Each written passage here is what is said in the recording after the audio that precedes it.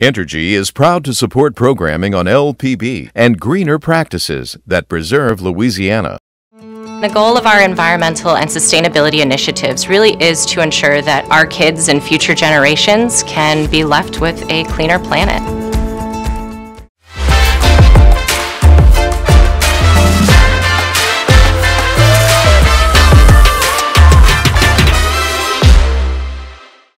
Additional support provided by the Fred B. and Ruth B. Ziegler Foundation and the Ziegler Art Museum located in Jennings City Hall.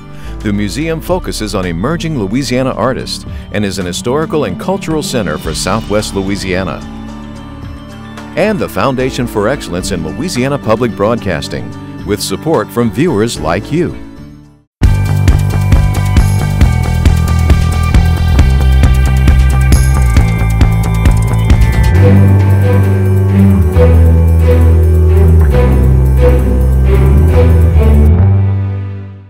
I think we've got some serious erosion of just commonplace, settled law, civil rights. Roe versus Wade in jeopardy. Low-income people have a better standard of living if you're willing to set a higher floor for wages. Where Louisiana stands on minimum wage. The leading cause of maternal death was actually substance use disorder. A Senate bill reveals a dangerous trend among Louisiana's pregnant women. I'm really thankful that I've been able to have that impact on people. Introducing you to our last young hero.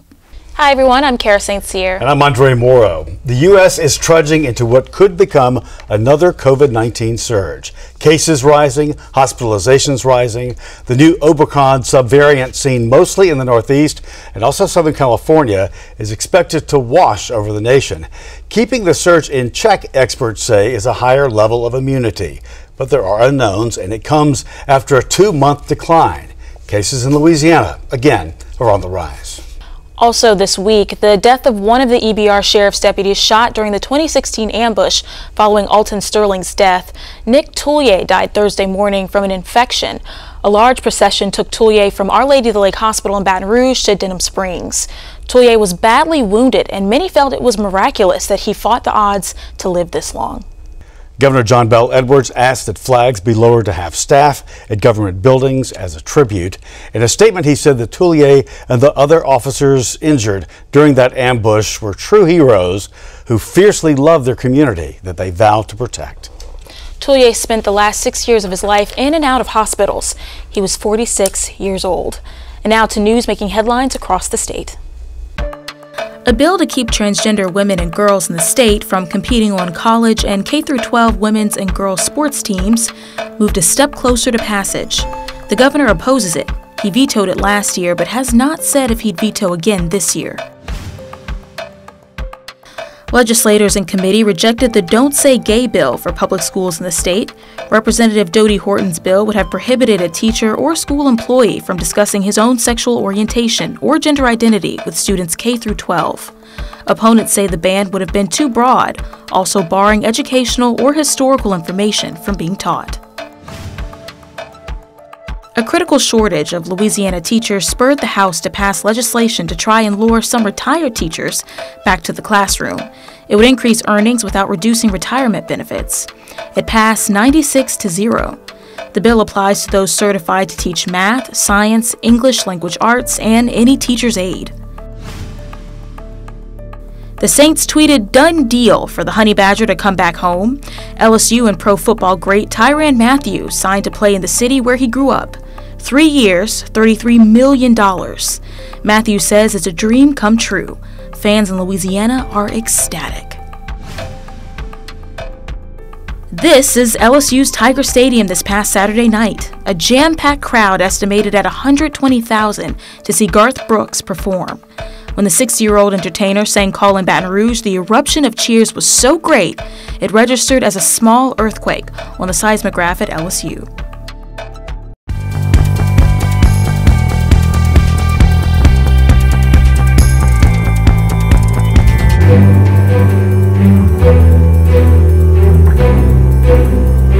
The leak of a draft from the Supreme Court this week ignited both sides of the abortion issue. The draft was not final, but it said the court was on the verge of overturning the law of the land on abortion since 1973, Roe v. Wade. So what does this mean for our state, Louisiana? Let's start right there with first Mary Patricia Ray, who is the founder of Top Drawer Strategies, a government relations, political consulting PR firm, also adjunct professor at Tulane University, and Dr. Melissa Flournoy, who chairs the board of Louisiana Progress, past executive director of Planned Parenthood for the Gulf Coast region, and a former state legislator. Mary Patricia, I'm going to begin with you and the law because I'm curious. Louisiana, one of 13 states where abortion would become automatically illegal. Is that in all circumstances? And what are the far-reaching points of that? Louisiana is one of 13 states that has a trigger law. The exceptions under this opinion, should it become final, are a little ambiguous and unclear. The opinion states that there can be exceptions in the case where a life-sustaining organ is at stake for the childbearing person.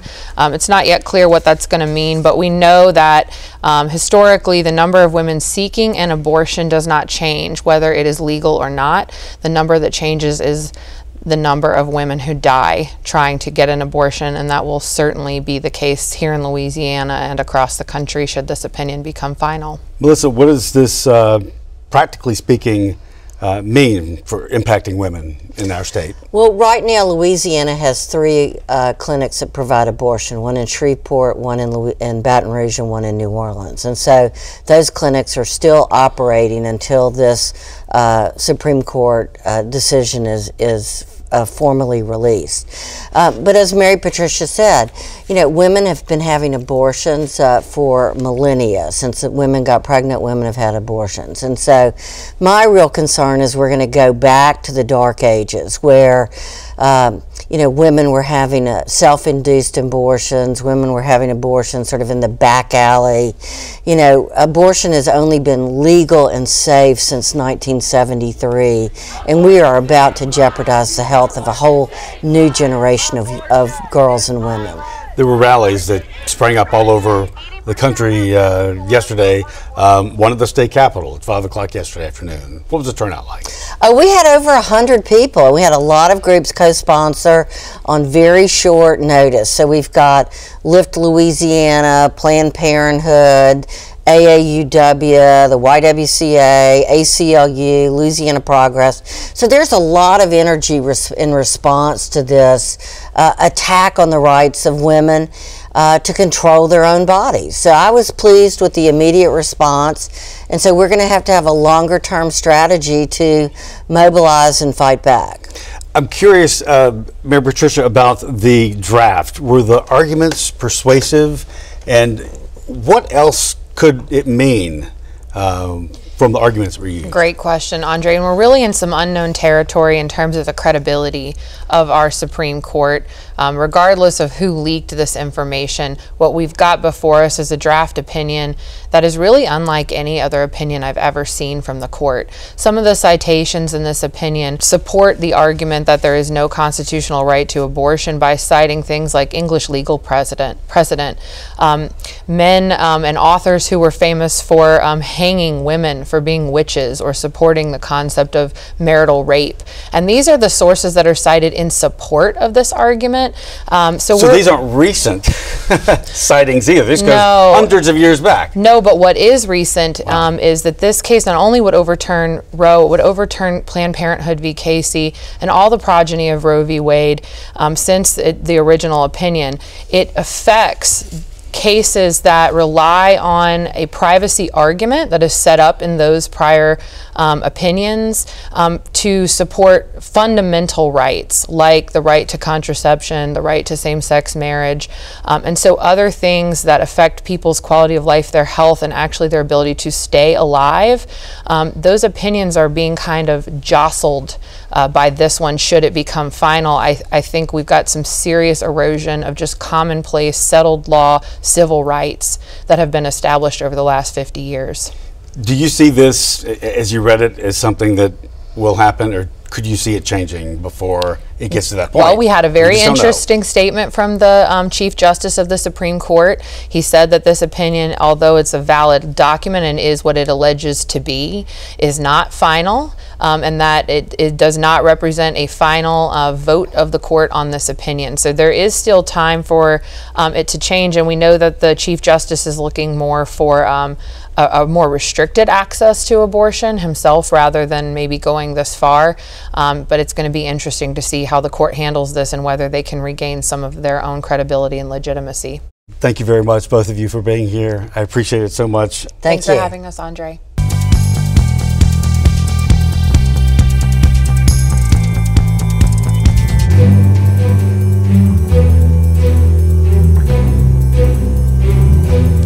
Louisiana is ranked #1 for the highest maternal mortality rate in the country.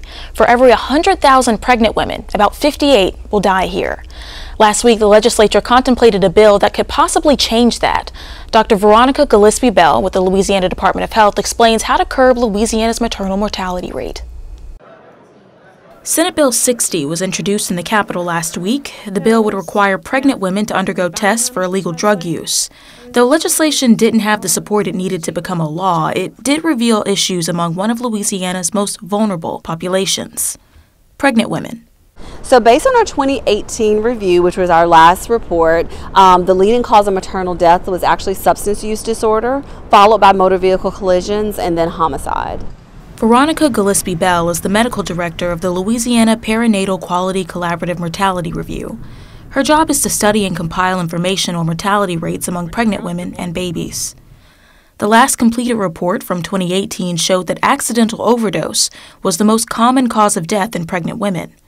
The report went on to say that drug use accounted for 37% of pregnancy-associated deaths. Because through the maternal mortality review, we don't look at the particular type of substance that they died from. I can say that in reviewing cases this year, we're seeing some newer types of drugs. We're seeing more fentanyl, and we're seeing more of the synthetic medications and drugs making it into our homicide deaths. In 2021, the Louisiana Department of Health recorded over 300 hospital admissions of babies born with neonatal opioid withdrawal syndrome. The increase in fentanyl and opioid overdoses is consistent with the rest of the country. Following the start of the pandemic, the U.S. saw a surge in drug usage and drug-related deaths. It's not enough to screen, but we have to be able to offer our patients treatment. And we also have to work on our stigma and our bias, which is one of the things that we also do with our birthing facilities through the ISET initiative. Mothers will not come forward to even admit that they are using substances when they are afraid that they're going to lose their children or that they're going to be criminalized for having substances in their system. And so we have to destigmatize the way we treat those individuals so they feel comfortable coming forward. If we are doing any harm by doing a blood test where we're checking everyone's blood and then there may be ramifications for that, we're actually that could make us have worse maternal outcomes because mothers will not come in to seek care. Gillespie-Bell says that the Department of Health drafted initiatives to reduce overdoses and fatalities in pregnant women. The initiatives focus heavily on preventative measures and therapy. Senate Bill 60 was postponed for this session. The author, Senator Stuart Cathy, said he'd be willing to find ways to reduce overdose deaths with the Louisiana Department of Health and DCFS.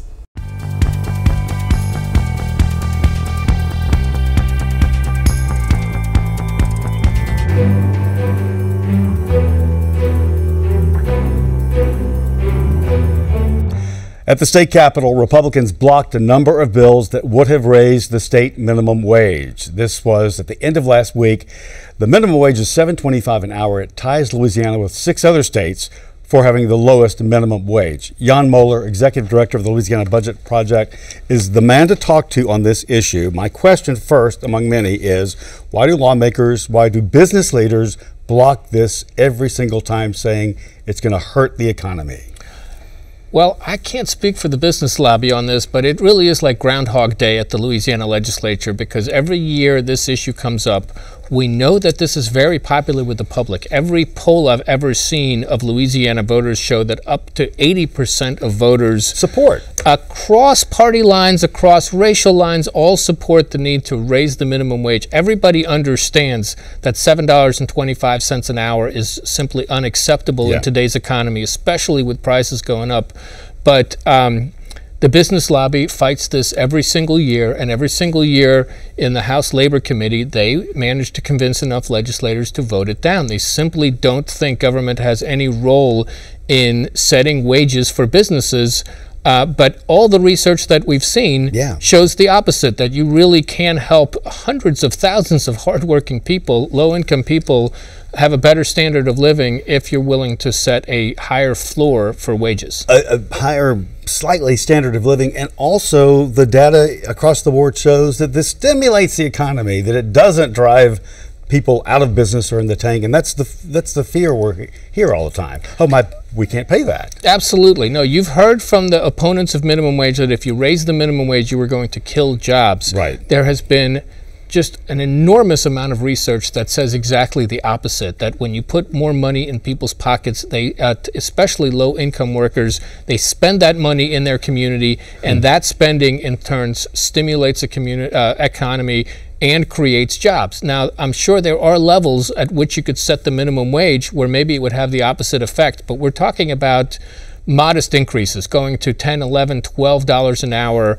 which, again, you couldn't get a job in some cities in this country that pay that little. But here in Louisiana, that would be a substantial raise for hundreds of thousands of people, particularly workers of color, people who work in retail, who work in low-level healthcare jobs, people we see every day who work hard and simply don't make enough money to make ends meet. Many of them frontline workers, as we recall, right? 2 years ago, we were calling them heroes, and now we are saying that they don't deserve a simple raise.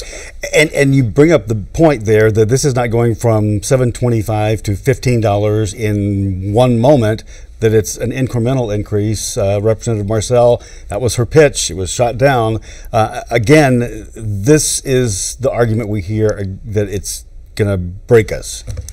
Absolutely not. It is going to, what it's going to do is, one thing people forget about poverty in Louisiana and everywhere is that most poor people, almost all poor households, have somebody who works, and they go to work every day, and the jobs simply don't pay enough to stay above water. And so if you raise people's wages, you're really not talking about even bringing people into the middle class, but maybe just having enough to make ends meet so that they can, put food on the table every month, pay the rent, buy clothes for their kids. That's what we're talking about, a decent wage. At a minimum, truly, too. We're not talking about we're talking about a minimum here. wage. We know it's going to stimulate the economy. One thing, the Annie E. Casey Foundation puts out a kids count ranking every year that looks at how children are doing in each state, and they count it by a number of metrics, and they do it for every single state. Louisiana has always been 48th, 49th, and 50th. One of the states that were, just ahead of Louisiana for years was Arkansas. They used to be around, 45, 46, a little bit ahead of Louisiana. A few years ago, they started raising their minimum wage in Arkansas. They did it by referendum. The people in Arkansas voted to raise the minimum wage. And one thing that happened when that happened, when the minimum wage went up, is that their rankings on the kid count started to go up. So they are actually now in the mid-30s. Wow. And so... and how's the state of Arkansas doing? Are they collapsing? They are not collapsing. Arkansas has problems, just like Louisiana has problems, but when you measure by the welfare of children in Arkansas, they are doing better relative to other states than they were just a few years earlier. And I think a lot of that has to do with the fact that families have a little bit more money in their pocket. So many of the problems that we associate, crime, dysfunction, mental health, there are so many factors that correlate with poverty, and the best way to fight poverty is simple. People need money. And I really believe that legislators, for the most part, try really hard to represent the people back home, to represent their wishes at the Capitol. This is one of those issues where the will of the people simply is not represented in the votes of the people in the legislature. And I'm confident that one day we will change the direction, but this won't be the year. It won't be soon enough for everybody, though. You and the Louisiana Budget Project are on top of this all the time. Thank you, Jan. I appreciate your time. Thank you for having me. Mason McCart is a 17-year-old with a knack for community service, and it all started during the pandemic. He started a blog to help his peers cope with mental struggles, and he started a baking business intended to help those in need. Tonight, I'm taking you to Natchitoches for this week's Young Hero. I'm Mason McCart and I'm 17 and I go to St. Mary's Catholic School. I'm really just social and I'm a really big social butterfly. I just love to go around and meet new people and just learn a lot about others. So it's really, I think that's how I would be described. But Mason wasn't always that way. There was a time when his parents would have called him an introvert with a shy disposition. He was really pretty quiet and reserved and just with others, I guess. He didn't do much. He was shut in a lot. And then it started with social media, a bad influence to a lot of people, but he took it and used it to gain personal growth from. Social media was the beginning of his transformation. During the pandemic, feelings of isolation and loneliness were starting to surface, but the internet provided an outlet. So I started this blog when I started cooking for a cause, and I really started posting on it because I felt the impact of negative mental health when I was in quarantine, and I just wanted to make sure that everyone, like all of my friends and all of just my mutual friends, that they were able to have resources and that they knew that they could talk to me if they were ever having issues. And so I started this blog just as an outlet for me to honestly just advocate, saying, hey, like, it's all right, like everything will get better eventually. And so I really just started this to sort of make sure everyone knows that they have a friend. And I think that's one of the most important things to know, because in high school, it's one of the hardest times for a person in life. And so just knowing that you have someone to lean on whenever you are going through times of trial and tribulations, I think that's really just necessary for kids my age to have. The blog is called allsmileshere.org. Mason purchased the domain so he could keep everything going throughout the outbreak. I would say my most viewed post, it was like 120 views. I was very happy to be able to have that outreach, and I have had multiple people just come up and talk to me about it and just saying about how it's helped them get through hard times. I'm really thankful that I've been able to have that impact on people. But this wasn't Mason's only breakthrough during the pandemic. When schools closed, he thought up an idea to bake and sell banana bread, but he was met with some resistance to that idea. And I said, well, baby, can't just go around selling banana bread, and we're in quarantine. You can't, it's just not safe right now. People are not going to want to be buying banana bread when, this quarantine, we're quarantined and the COVID virus is going around, and we really didn't know much about it. So he said, well, I don't want to keep the money, Mama. I want it to go to, to needy people. And that's what he did. When schools opened back up in August 2020, Mason asked his school principal if he could walk the halls and sell cookies he baked. He got the green light to create what's now called Cooking with a Cause. So Cooking for a Cause is really it is a baking club where we just sell baked goods every single week, and we donate the proceeds to an organization or a charity or an individual in need.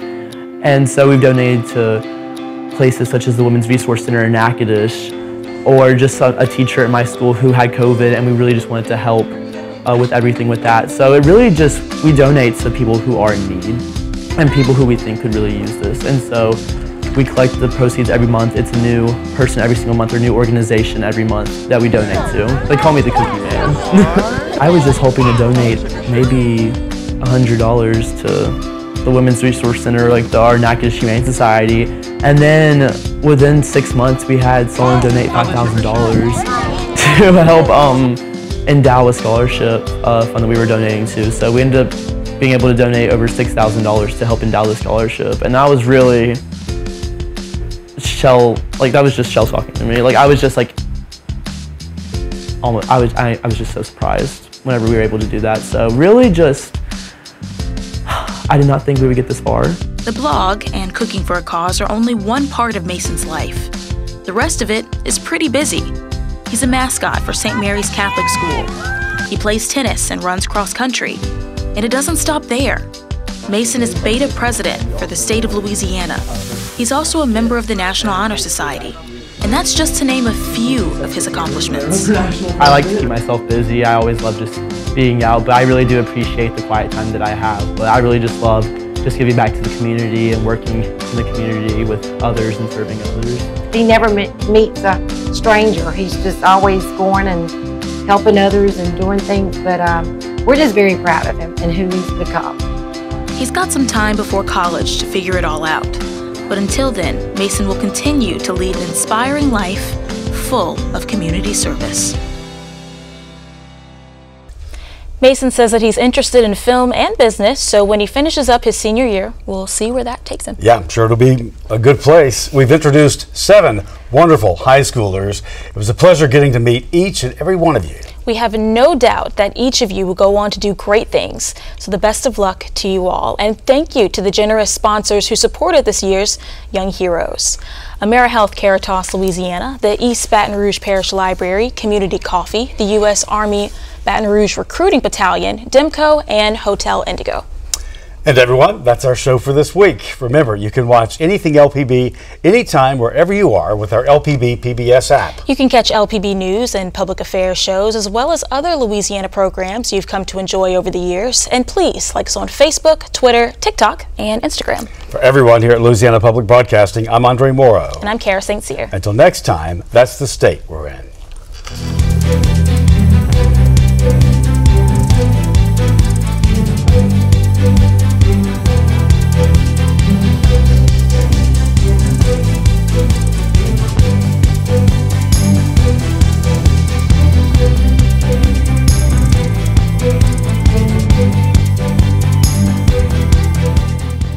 Entergy is proud to support programming on LPB and greener practices that preserve Louisiana. The goal of our environmental and sustainability initiatives really is to ensure that our kids and future generations can be left with a cleaner planet.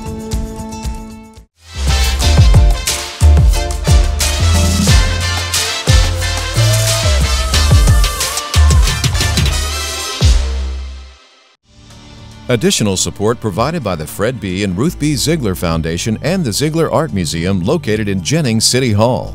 The museum focuses on emerging Louisiana artists and is an historical and cultural center for Southwest Louisiana. And the Foundation for Excellence in Louisiana Public Broadcasting, with support from viewers like you.